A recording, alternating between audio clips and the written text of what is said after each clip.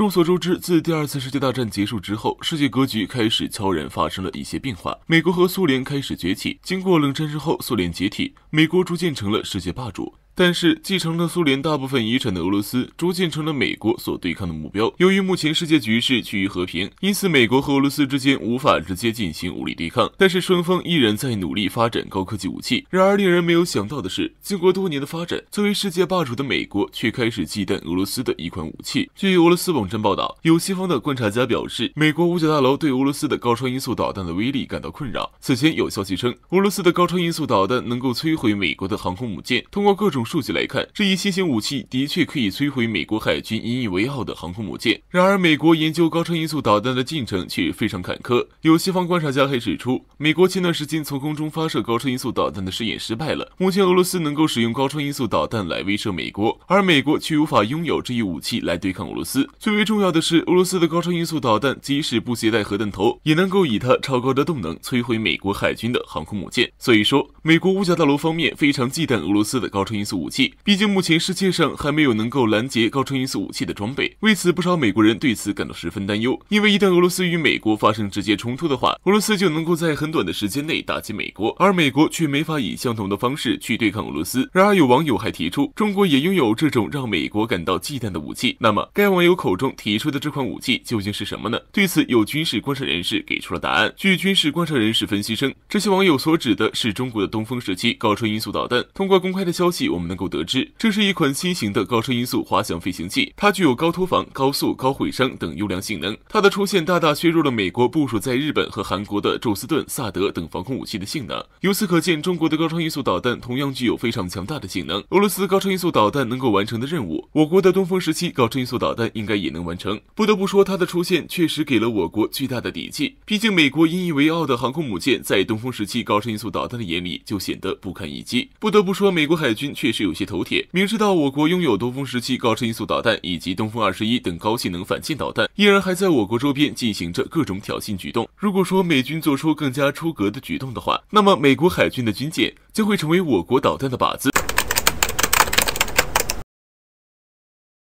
近日，美国对俄罗斯的打击变本加厉。综合各方消息来看，近日美国正在集结多国军队，在多条战线上对俄罗斯展开围攻。一时间，整个欧洲局势开始陷入紧张。与此同时，令人意外的是，与热点地区相距甚远的中国突然被喊话。有人表示，在看清美国的手段后，中国还能无动于衷吗？这到底是怎么一回事呢？据相关报道称，在此次围攻事件中，充当先锋的是中东欧国家。如今的乌克兰局势大有一触即发之势。乌克兰总统泽连基斯就于日前对外宣称，乌军已经做好进攻准备，而另一边的俄罗斯军队也在双方冲突的热点地区集结了大量武装部队。可以说，此时双方距离实战冲突也就一步之遥。另外，捷克方面也开始了一定的攻势，驱逐了18名俄罗斯驻捷克使馆人员。原因是捷克方面认为俄罗斯是捷克2014年军火库爆炸案的参与者。不过，这一事件并不是表面上看的那么简单。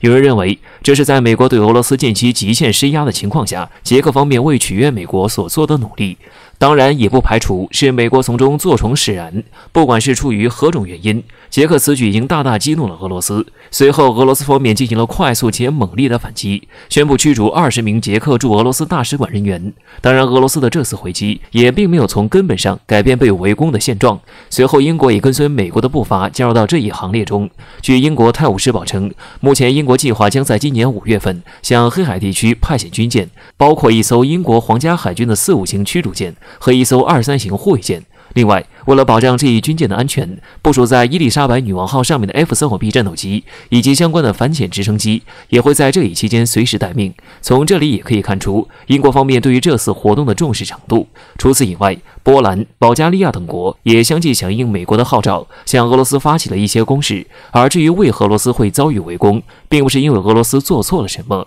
其背后所反映的是大国竞争背后的残酷。对于一个横跨亚洲和欧洲的军事强国来说，其存在本身对于一心想当世界霸主的美国来说就是错误的。于是就有了美国费尽心思拉帮结派对抗俄罗斯这一幕，这让世人再一次看清了美国残忍的地缘政治手段。而对于拥有同样体量、对美国霸权地位构成挑战的中国来说，这种被围堵的命运很大程度上也无法避免。因此，中国必须继续壮大自己，继而最大可能地削弱美国这种极限施压政策和围堵把戏的作用力。除此以外，我们还应该清楚唇亡齿寒的道理，必要时，中国应该出手拉俄罗斯一把。